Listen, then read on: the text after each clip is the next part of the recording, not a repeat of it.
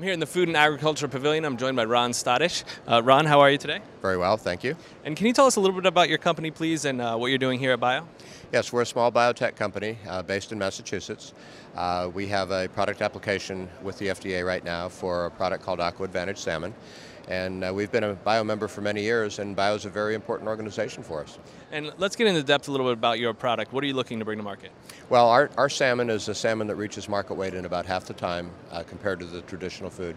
It's an Atlantic salmon, and it's been modified by the addition of one single gene that allows it to reach market weight in a very short time.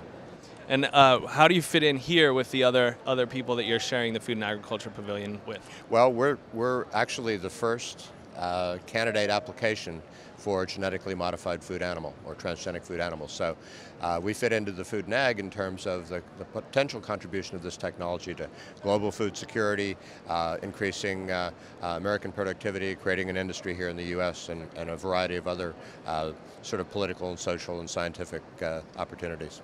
Excellent, Ron. Thank you so much. Thank you.